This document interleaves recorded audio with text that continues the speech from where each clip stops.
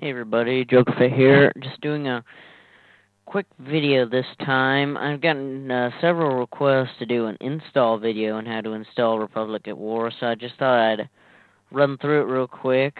And I'll be doing this.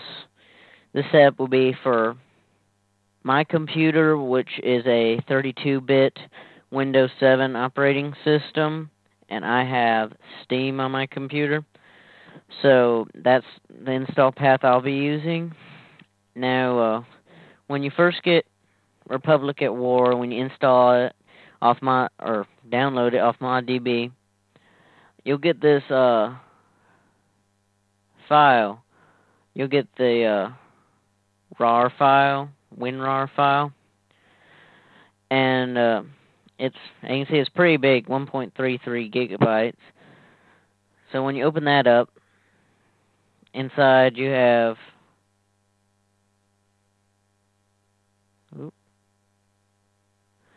it's a pretty big file. You've got several different programs in there, as you'll see in just a sec.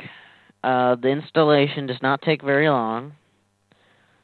You can see you have the mods folder, Republic at War installation, and that's the actual Republic at War application itself. So this is the installation guide, and has a RAM fix, which we'll get to in a minute, the installation guide itself, and troubleshooting guide. You open the installation document. It's a Word document, and it'll have you installation instructions for Forces of Corruption itself and for Republic at War. So by now you should already have Forces of Corruption installed if you're watching a video on how to install Republic at War. So this tells you everything you need to know right here if you want to pause the video real quick. So yep, I'm going to go through it. And you notice down here this is for 64-bit operating systems only. So basically what it tells you is the first thing you need to do is you need to take this mods folder and copy and paste it into your Forces of Corruption folder, which again I'm using Steam, so it'll be right here, Steam, Steam Apps, Common, Star Wars Republic at War, Corruption, and then if you don't have any other mods installed, there will be no mods folder there, and you'll just copy and paste that from the WinRAR archive over here. The next step is to go back to the WinRAR archive and go to the Republic at War setup application itself. Click on that. You can see it'll take a minute to extract all of that. And again, this is for a Windows 7 32-bit setup, and I am doing the Steam installation path. So it will not be the same if you have the Republic at War Gold Pack CD itself. That will most likely be located under, I think it's like LucasArts, Empire at War, Forces of Corruption, right there. So it takes a while to do the installation, so I'll be back in just a minute. Okay, and I'm back, everybody.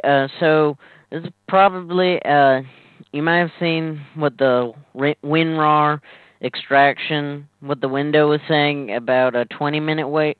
It really isn't 20 minutes, more like 10 minutes to extract all the files. So we got here, this is the beginning of the installation. Select your language. Click OK, and then you get to the install wizard. Nice screenshot in the background. And here's where things get different if you're either playing off of a CD version of Empire at War or a Steam version.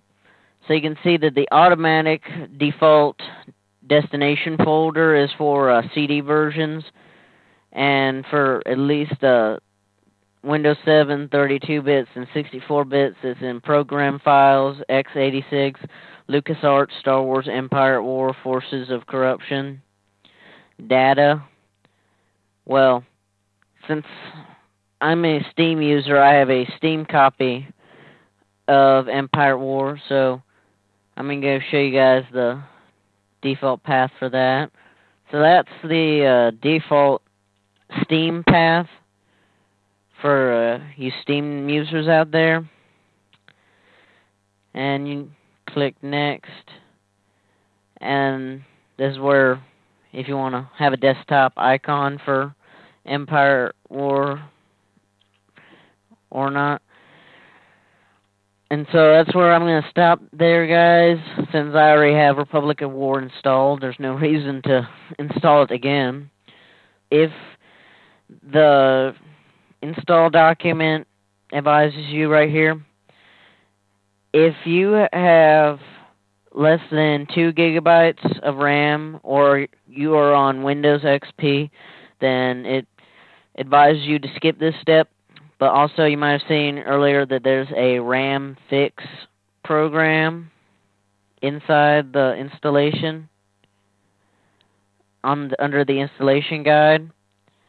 And so that's pretty much the last step for my computer.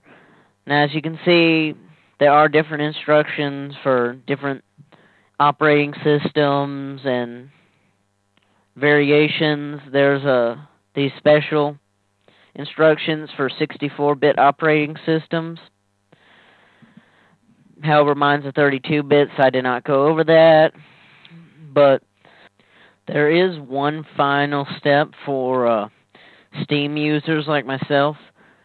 If you go right here, once you're in your Steam account, go to your games, right-click on Star Wars Empire at War Gold, go to Properties, set launch options, and I believe that for Vanilla Empire at War, it'll just be SWEAW.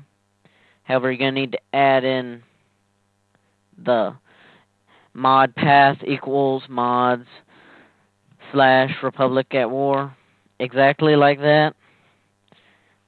And then whenever you click on to play Empire at War Gold and you click on Forces of Corruption, it should automatically start Republic at War. So, yeah, that wraps it up for me here, guys. Thanks for listening. This is Joker Fett signing out.